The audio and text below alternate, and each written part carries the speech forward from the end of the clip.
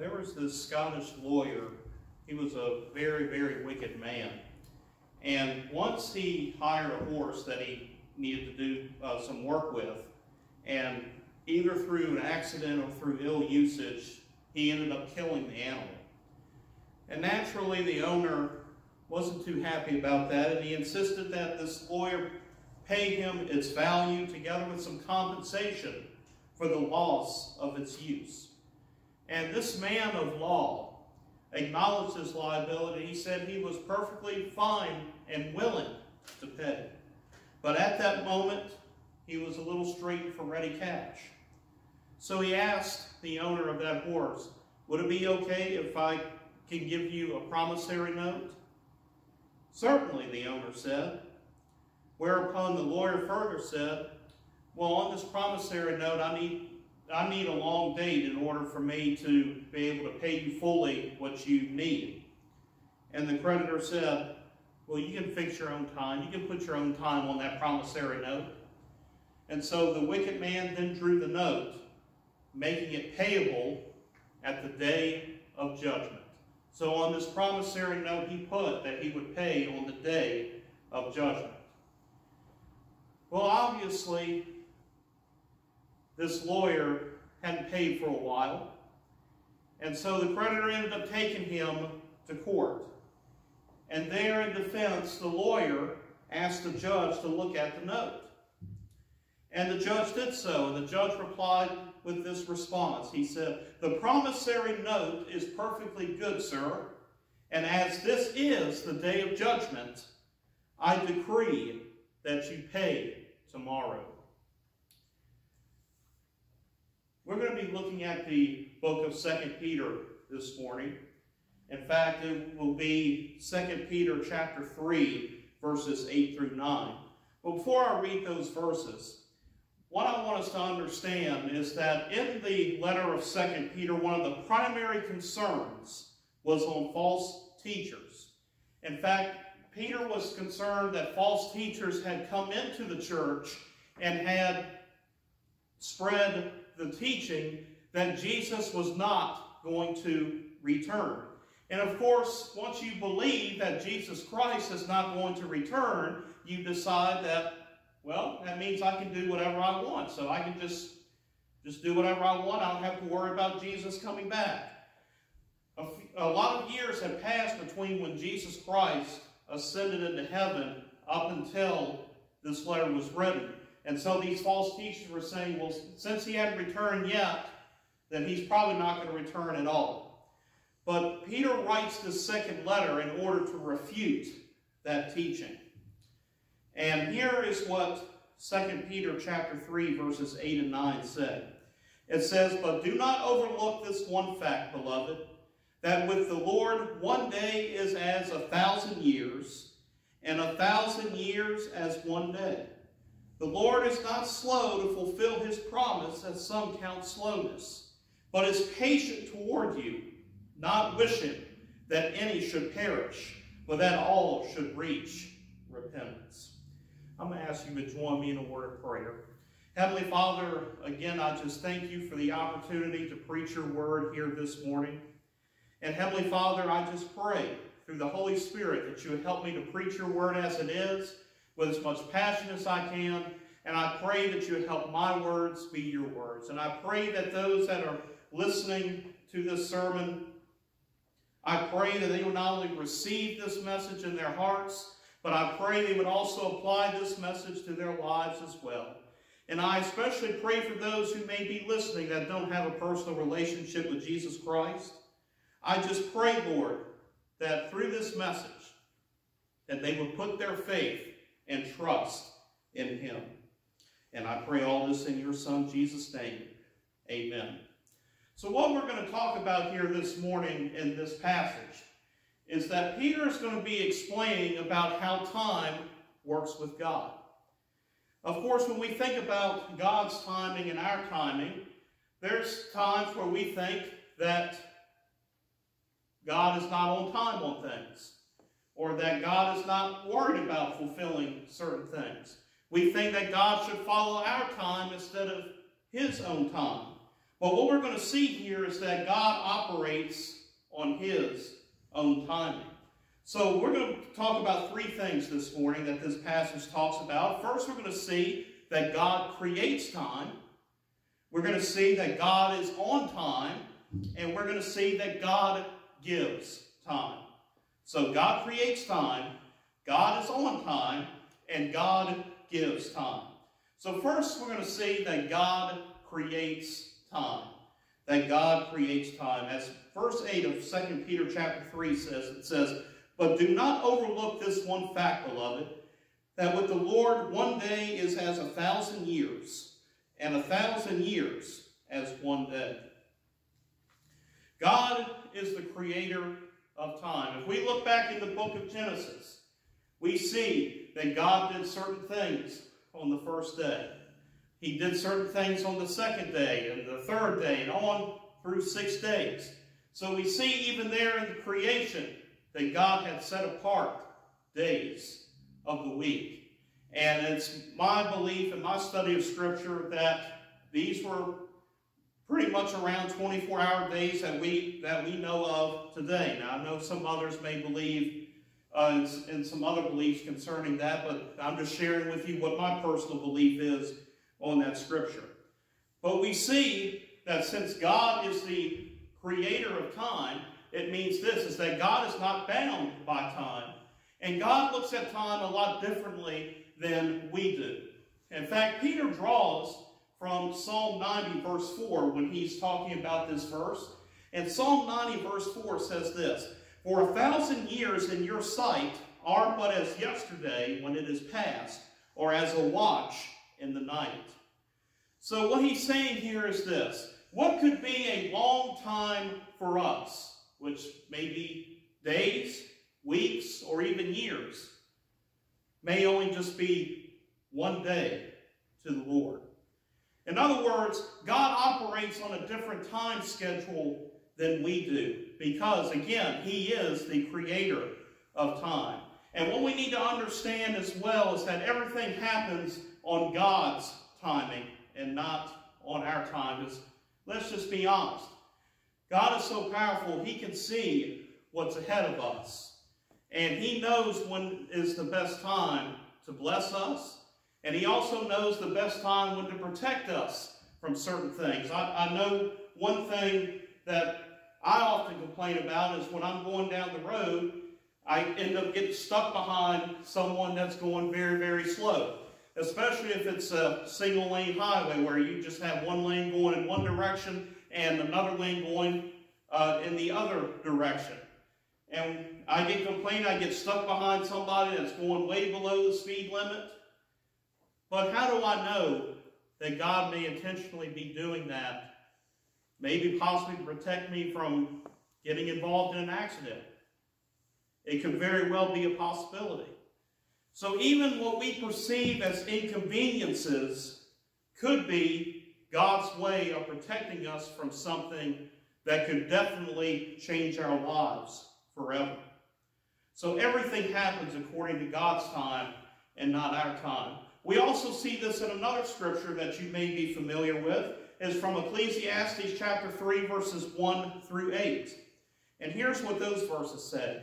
It says, "For everything there is a season, and a time for every matter under heaven, a time to be born and a time to die, a time to plant and a time to pluck up what is planted, a time to kill and a time to heal, a time to break down and a time to build up, a time to weep and a time to laugh, a time to mourn and a time to dance, a time to cast away stones and a time to gather stones together, a time to embrace and a time to refrain from embracing, a time to seek and a time to lose, a time to keep and a time to cast away, a time to tear and a time to sow, a time to keep silence and a time to speak, a time to love and a time to hate,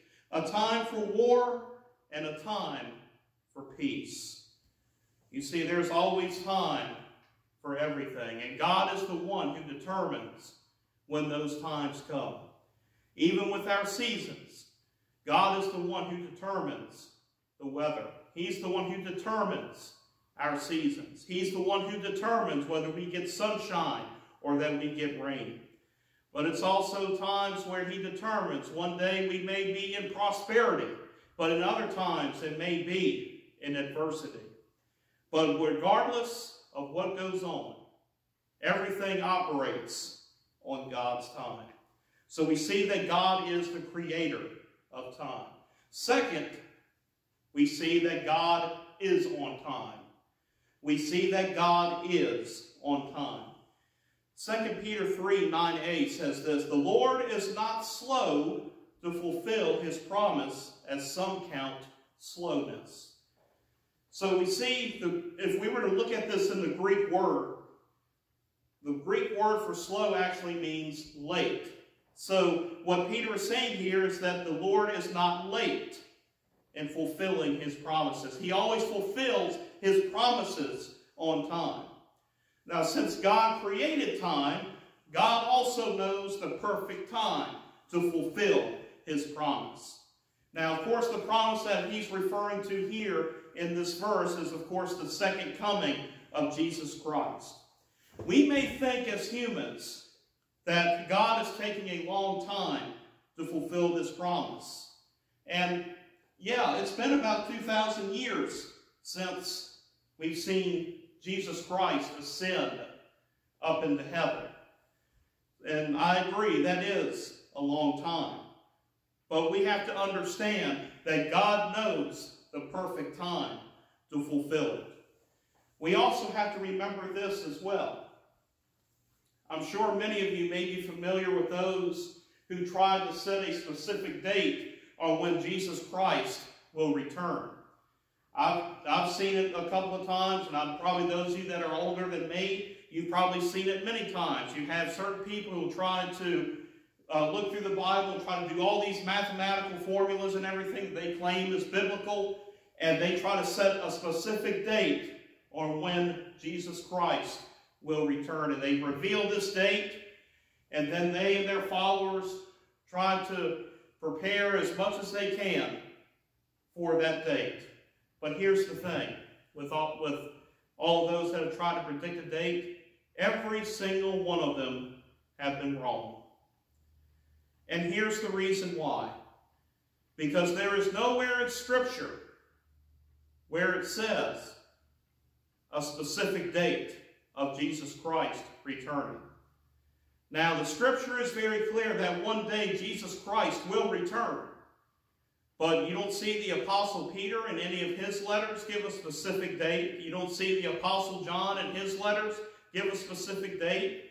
You don't see Matthew, Mark, or Luke give a specific date. You don't see the Apostle Paul giving a specific date in any of his letters in the New Testament. In fact, you can look throughout the whole Bible, and you will not find a specific date on when Jesus Christ will return. But the Bible is clear that one day Jesus Christ will return to this earth to establish his millennial kingdom. But we have to remember, again, he's going to fulfill that promise on his own time, not on our own timeline. But what we have to remember is that Jesus Christ fulfills every promise that he makes. If you were to look through the whole Bible, all the promises that Jesus Christ makes and that God the Father makes, every single one of them, they have come through on. And if they have come through with all of those promises, then I can guarantee you that he will fulfill the promise of returning. I don't know when that day will come. It could be later on today. It could be tomorrow. It could be next week, next year, or it could still be another 1,000, 2,000 years from now. We just don't know. But I can tell you that one day, Jesus Christ will return.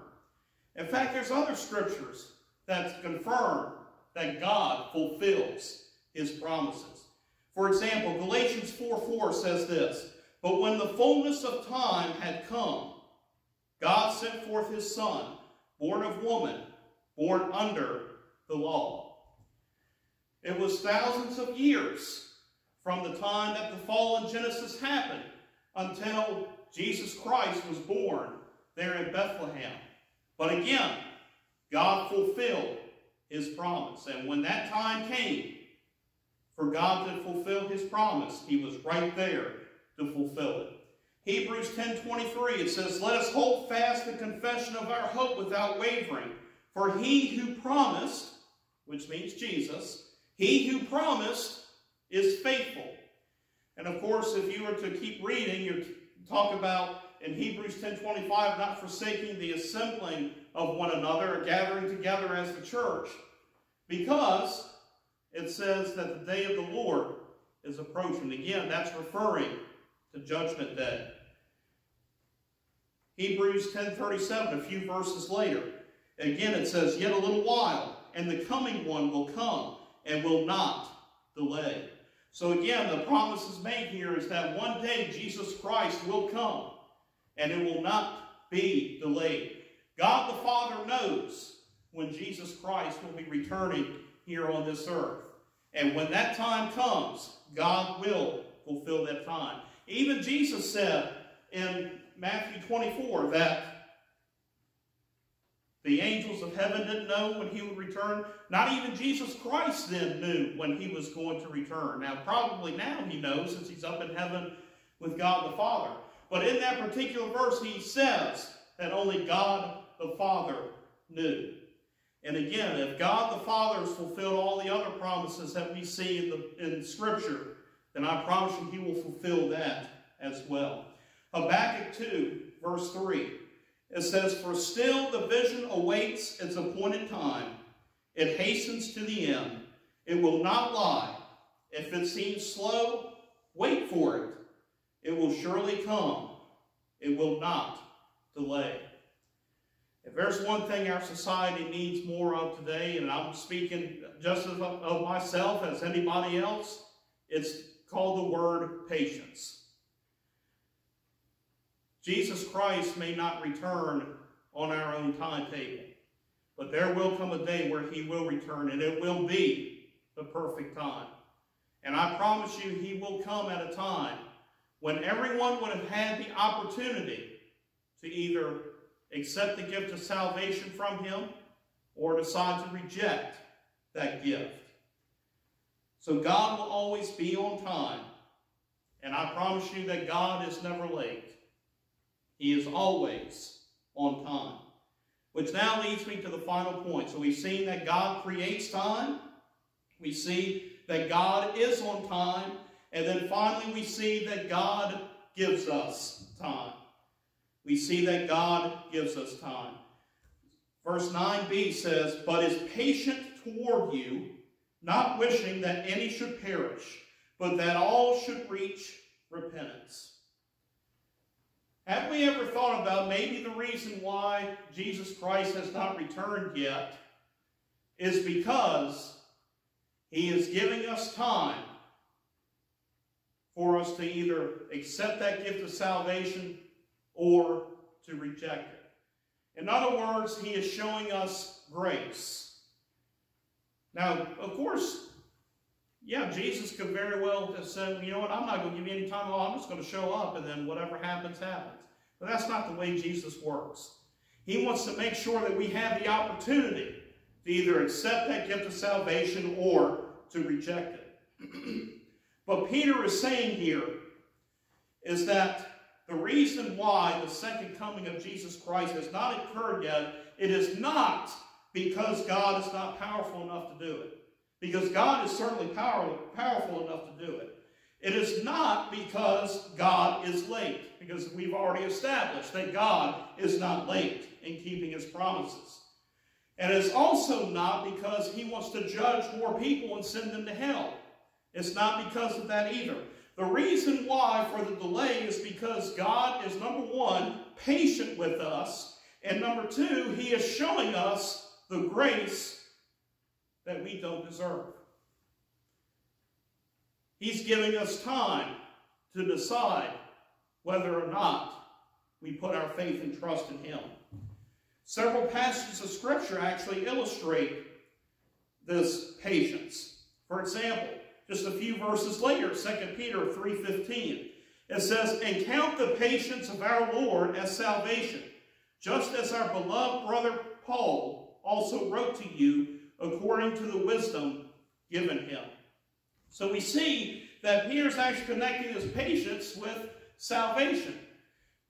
God is being patient with us, so he gives us the opportunity to decide, are we going to accept that gift of salvation from Jesus Christ, or are we going to deny and reject that gift that he has offered to us? We also see the prophet Joel in chapter 2, verse 13. He says, "Return to the Lord your God, for he is gracious and merciful, slow to anger, and abounding in steadfast love, and he relents over disaster." You'll often hear arguments from people. They say, well, when you look in the Old Testament, all you see is God wiping all these people out. Well, there's a reason why. It's because he's given them opportunity to accept him as their God, but instead they chose to worship other gods. And after a while, that time is up. And they had made their decision. And so they had to suffer the consequences of that decision, which is they lost their life. But that's not what God wants to do to anybody. He gives us the choice on whether or not to accept that gift. Because our God is gracious. Our God is merciful. He is slow to anger. And he's abounding in his steadfast love. He loves each and every one of us. And he does not want to proclaim disaster on anybody. He does not want to see anybody lose their life. But he's also not going to force us to choose him either. Luke chapter 15, verse 20. I'm sure you're probably familiar with this chapter. It talks about the prodigal son. In verse 20, this is where the son is returning. If you are not familiar with the story, just to give you highlights of the story, there's this son who wanted his inheritance because he just wanted to get away and be on his own. And so he asks his father for his inheritance. He receives it. And so he goes to another town. He basically blows his inheritance. And he's left with nothing. And he ends up having to feed pigs. And when he's noticing what the pigs are eating, he goes, you know what, even these pigs are better off than I am right now. And so the son made the hard decision to go back to his father. And he was going to tell his father that I'm your slave. Do whatever to me that you wish. But when this son came, we see here verse 20. And he arose and came to his father. But while he was still a long way off, his father saw him and felt compassion, and ran and embraced him and kissed him. This father was just happy to see his son come back. Despite all the stupid things that son did, the father was still happy to see him. In fact, he was so happy, he did not wait for his son to come to him. He actually ran to his son and actually hugged him and kissed him and was so happy to see him that he just couldn't let him go. And that's the way our God is. When God sees us coming, he doesn't wait for us to come all the way to him. He comes right to us. And he embraces us. And he kisses us. Because he is so happy that we have come back to him. In Romans chapter 9, verse 22, it says, "What if God, desiring to show his wrath and to make known his power, has endured with much patience vessels of wrath prepared for destruction?" Just think about that. Because let's just be honest, according to what the Bible says, we all deserve wrath and destruction from God. And God could have very well said, you know what, I'm tired of you, I'm going to take care of you right now. God could have very well said, you're all gone. And when he says that, that could have very well wiped us off of the earth. But God didn't do that. Because he loves each and every one of us. And he wants to give us the opportunity to come back to him. Peter gives the reason why God is showing patience and grace and compassion toward us. It is because God does not desire for anyone to perish without him. Instead, he wants us to repent and put our faith and trust in Jesus Christ for our salvation. God doesn't want us to be eternally separated from him. But God is also not going to make us choose him either. He's going to leave that decision up to us. God is going to give us the choice on whether or not to accept Jesus Christ's gift of salvation.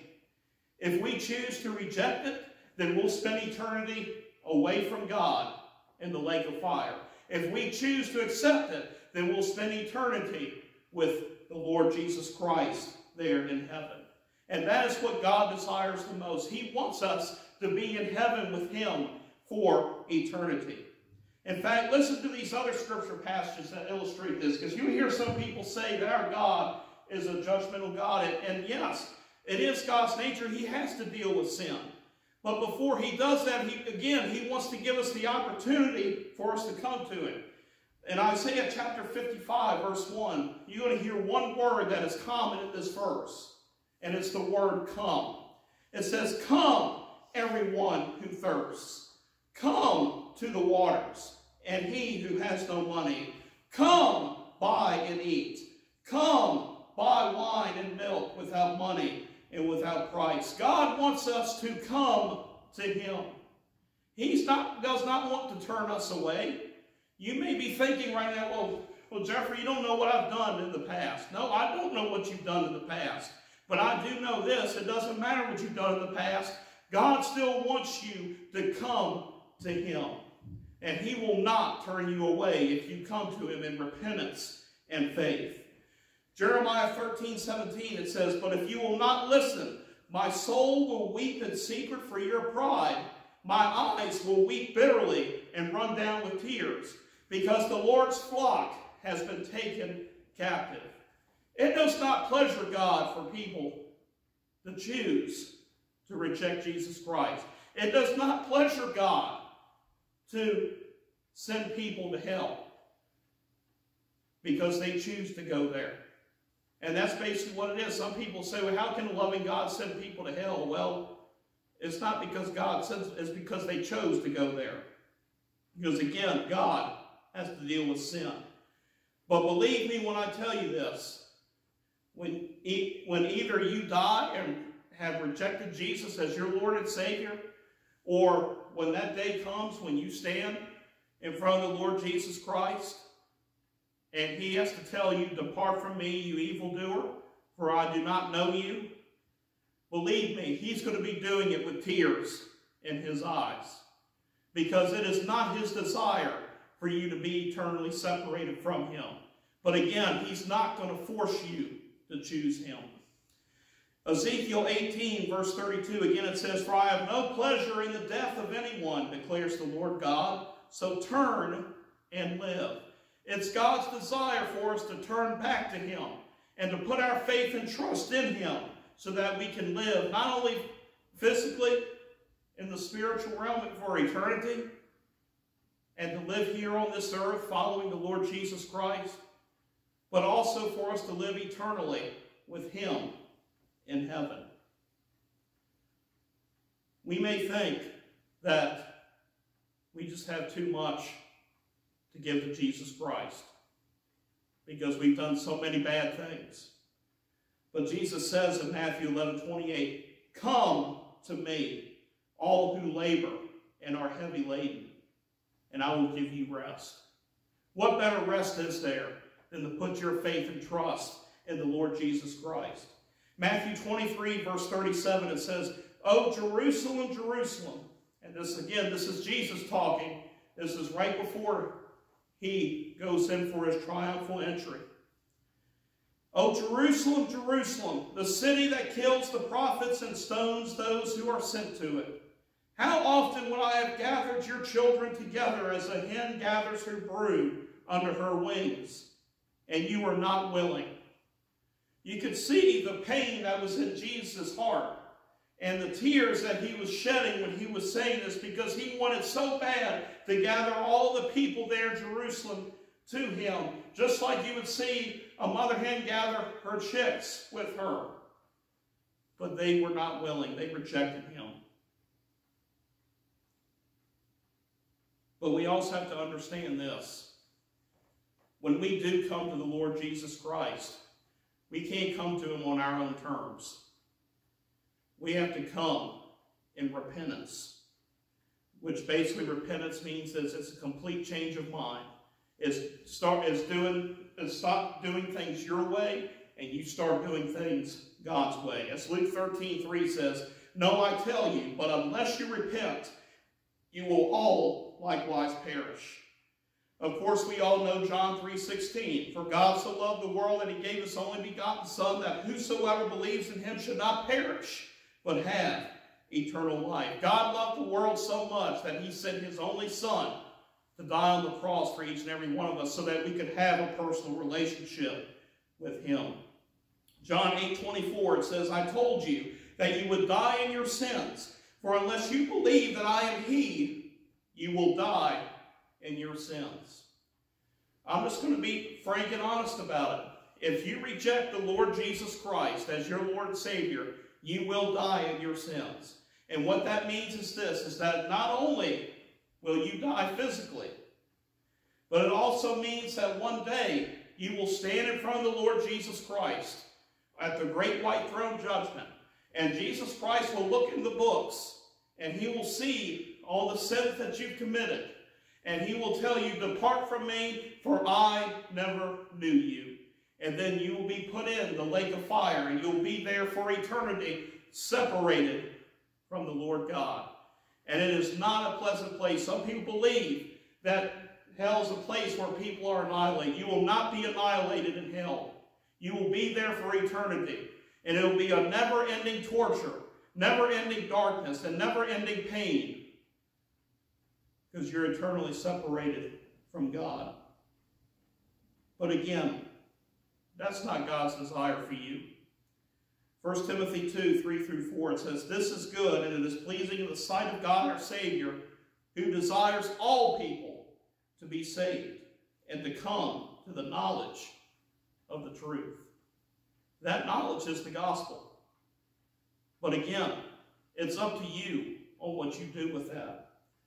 And again, in Revelation 22:17, "The Spirit and the bride say, 'Come,' and let the one who hears say, 'Come.' And let the one who is thirsty come. Let the one who desires take the water of life without price." So the question I have for you, for those that don't know Jesus Christ, will you come to the Lord Jesus Christ today? You see, God desires for us to be saved. But that decision is up to you. Your parents, your grandparents, your children, ain't nobody in your family or your friends that can make that decision for you. Only you can make that decision for yourself. And for those of us that are saved, we must proclaim this same message to others who don't know Jesus Christ as our Lord and Savior. Because as I mentioned earlier, we don't know when Jesus Christ will return. And when that day comes, it will be too late. You may say, well, Jeffrey, I just don't feel comfortable sharing my faith with others. So are we saying that if we have a family member or friend that we love so much, that we're not willing to share the gospel because we get a little uncomfortable? And I'm not trying to condemn anybody in saying that, because I'm going to be honest with you, that's something that I'm convicted of as well. I need to be more intentional in sharing the gospel with others. Probably, if most Christians are honest, probably we would all say that. But we must get past our comfort level and be able to share the gospel with others and share how Jesus has impacted our life. And yeah, it may feel weird. In fact, it probably will feel weird at first, especially if you're not used to doing it. But I promise you, when you do share your faith with someone, you'll never feel any better than knowing that you tried to share your faith with that person. And don't think that it's your responsibility to save that person, because I've got news for you. You can't save them. Only the Holy Spirit can. The only thing Jesus calls us to do is to share the gospel with them and give them that opportunity. Everything else is left up to the Holy Spirit. And as comfortable as it may be, just imagine if you decided not to take that opportunity to share the gospel, and then you saw that loved one or that friend of yours laying in a casket, either in a funeral home in a church, and you have to deal with that guilt of, I had the opportunity to share the gospel with them and I didn't do it. Now talk about an uncomfortable feeling. And that's something I've definitely have struggled with. And I promise you, it is something you do not want to have on your heart and conscience.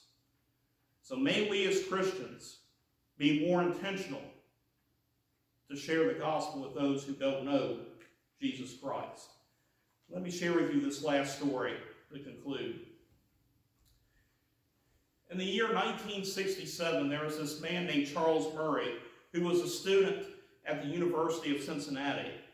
And he was preparing for the Summer Olympics in high diving. And at this time, he was not a Christian. He did not go to church. He did not believe in anything dealing with the Bible or religion or anything like that. But one day, he met someone in a class that was a Christian. And he struck a friendship with this person. And his new friend ended up sharing with him that God loved him and wanted to have a relationship with him. And Charles Murray, to be quite honest, he was quite skeptical about it. But he was interested. So over the semester, he talked to this friend about God's love and how much he mattered to God.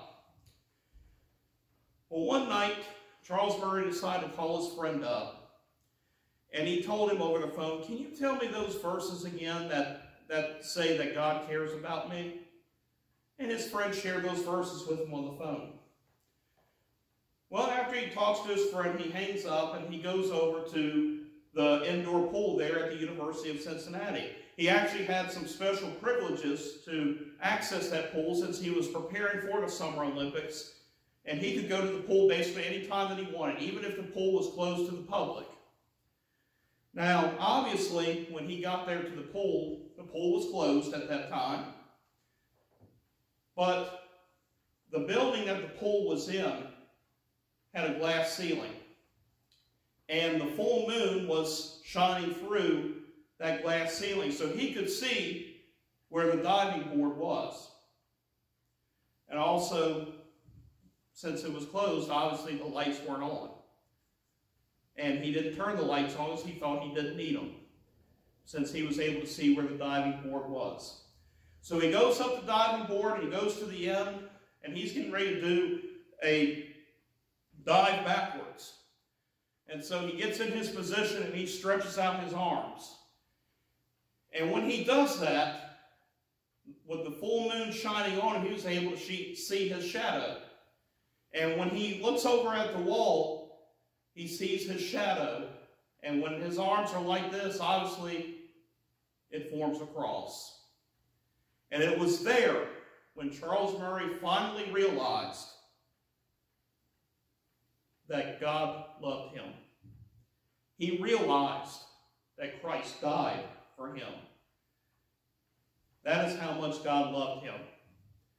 And in that moment, on that 20 feet plus diving board, Charles Murray sat down at the end of that diving board and he opened his life to God. And he said this, he said, Jesus Christ, come into my life and make a difference in my life. And he became a follower right there, 20 feet up. Well, he was sitting there in the dark, contemplating his decision. And about 5 minutes later, a janitor walked in and suddenly flipped on the light switch, and it startled Charlie. Well, he got up and he looked back down on the pool, and he noticed that the pool had been empty for repairs. You see, Charles Murray did not deserve heaven. He could have ignored that shadow of the cross there on the wall, and he could have jumped right into that pool and end up being killed and be eternally separated from God. But instead, he found grace. Likewise, there's not one single one of us that deserves heaven. I didn't deserve heaven. You don't deserve heaven. The fact that anyone can be saved is a miracle of grace. And God offers that opportunity.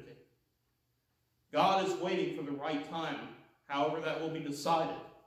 And then sin will be dealt with once and for all. But you see how God's timing works? You see, God not only used another person to reach out to Charles Murray, but God also, in his own timing, stopped Charles Murray from potentially getting killed and being eternally separated from him. That's how much the Lord Jesus Christ loves you. And so let me talk to those of you that don't know Jesus Christ as your Lord and Savior. I hope and pray that whenever you listen to this message, that you take the time right now to think about that major decision. And I want to walk you through how you can make that decision today. And I want to encourage you to make that decision today, because you may not have another opportunity. Jesus Christ may return today, or something could happen where you may not have another opportunity. We've had in our area here several people that I'm aware of that were relatively young ages, or one was at a young age. Or earlier that day, they were operating just as fine as you and me. But then because of accidents, either they were severely injured or even killed. Or something health-wise might happen to you. I mean, all kinds of things could happen to where you can't make that decision anymore. So I hope and pray that you take this seriously. And I hope and pray that you'll make that decision today. And if you have decided to put your faith and trust in Jesus Christ, let me walk you through how you can do that. First, you must repent of your sins, because Romans 3:23 says, "For all have sinned and fall short of the glory of God." Again, repent means to make a complete mind change. You stop doing things your way and you start doing things God's way. And you may say, "Well, Jeffrey, I'm a good person. I can earn my way into heaven." No, you can't. Because the Bible is clear. Even our own righteous acts are like filthy rags to God. You cannot earn your way into heaven. The only way that you can receive salvation is through Jesus Christ and through faith in Him alone. So first you repent, which means you stop doing things your way and you start doing things God's way. You make that complete mind change. Second, you believe that Jesus Christ died on the cross for your sins and arose again the third day to conquer your sin and to conquer death. Because as Romans 6:23 says, "For the wages of sin is death." That's where sin gets us. And if we try to depend on our own righteous acts, guess what? We still deserve death. Because all it takes is just one sin, and we're condemned to death. But the second half of verse 23 gives us good news. "But the free gift of God is eternal life in Christ Jesus, our Lord." It's like it says, it's a gift. All you have to do is receive it. Romans 5:8 says what that gift is. "But God shows His love for us in that while we were still sinners, Christ died for us. And 3 days later, he rose again to conquer sin and to conquer death. But you have to receive that gift. You can't earn it. If you earned it, it wouldn't be a gift. You have to receive that gift. So you repent of your sins. You believe that Jesus Christ died on the cross for your sins and arose again the third day to conquer sin and to conquer death. And then third, you confess with your mouth and believe in your heart that Jesus is your Lord and Savior. Because as Romans 10:9-10 says, if you confess with your mouth that Jesus is Lord and believe in your heart that God raised him from the dead, you will be saved. There is nowhere it says you might be saved. It does not say you could be saved. It says you will be saved. For with the heart one believes and is justified, and with the mouth one confesses and is saved. And again, it doesn't matter what you've done in the past, because Romans 10:13 says this, for everyone who calls on the name of the Lord will be saved. Everyone, or as the King James has it, whosoever, includes you. And again, he says that you will be saved if you accept that gift. And I want to encourage you, if you have accepted that gift, what I want to encourage you to do is this, is to find a local church, a local Bible-believing church, and share that with their pastor. So that way, your other brothers and sisters in Christ can celebrate that with you. And after you share that decision, then go into the waters to be baptized. And then continue to attend that church. To continue to be trained to be a disciple of Jesus Christ. And now let me talk to those of you that are saved. I want to encourage you to find one person this week that you know does not know Jesus Christ as their Lord and Savior. And I want you to do two things concerning that person. First, I want you to pray for that person. And here's what I want you to pray about. First, pray that their hearts would be receptive to the gospel. And then second, pray that God will give you an opportunity to give you that time to share the gospel with them and even share your testimony. And then the other thing I want you to do is this, is to actually find that person, sit down with them, and share your testimony and the gospel with them.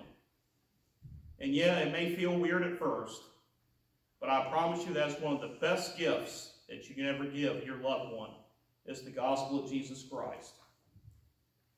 Because again, we don't know how much time that we have left. So I want to encourage you to take this time right now to get right with God and to lead others to him. So I'm going to ask you to please join me in a word of prayer. Heavenly Father, again, I just thank you, Lord, for the opportunity to preach your word. And Heavenly Father, I just pray for those that don't know Jesus Christ as their Lord and Savior. I pray that they have made that decision here this morning. And I just pray that they would not waste any more time making that decision. I pray that they would accept that gift of salvation from Jesus Christ, because you have given us this time to make that decision. And I do pray for those that have already made that decision. I pray that they would realize that they have the best news that we can give other people, which is the gospel of Jesus Christ. And I pray that they would find that one person this week that they can share the gospel with. And I pray that the Holy Spirit will work on that person's heart that they share with. And I pray that they would make a decision on Jesus Christ as well. And I pray all this in your Son, Jesus' name. Amen.